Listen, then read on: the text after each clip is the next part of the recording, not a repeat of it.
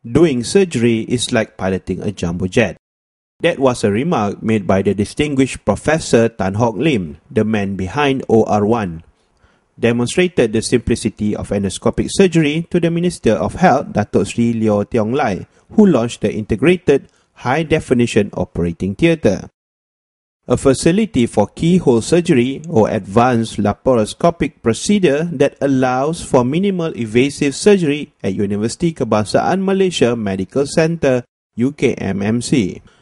The facility comes equipped with a timeout and checklist system, making it the first high-tech operating theatre in the country, which also comes with improved safety features, one of the first in the world.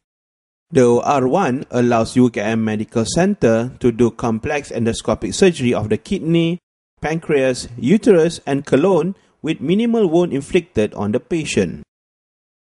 The uniqueness of OR1 rests in its simplicity and allowing the surgeon to do most of the work himself, merely by touching the computer screen without having to be very dependent on support staff. This will make the operating theatre less crowded and consequently increase efficiency. The method reduces trauma and healing time, thus reducing the cost to the patient since duration of the hospitalization is also reduced. The OR1 is fitted with video conferencing capability which enables surgeons to collaborate globally during surgery without having them to be physically in OR1. UKM Vice-Chancellor Professor Tan Sri Datuk Wira Sharifah Hapsah Syed Hassan Shahabuddin said that an Advanced Surgical Skills Centre or ASSC will be operational at UKMMC by January 2012.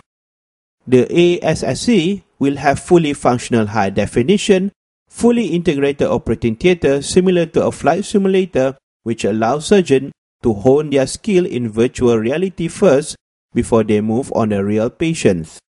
Gunther Gruber, the Ambassador of the Republic of Germany, Dr. Sibyl Strauss, CEO of Strauss Group, the supplier of the OR1, heads of department and dean of faculties also attended the launching.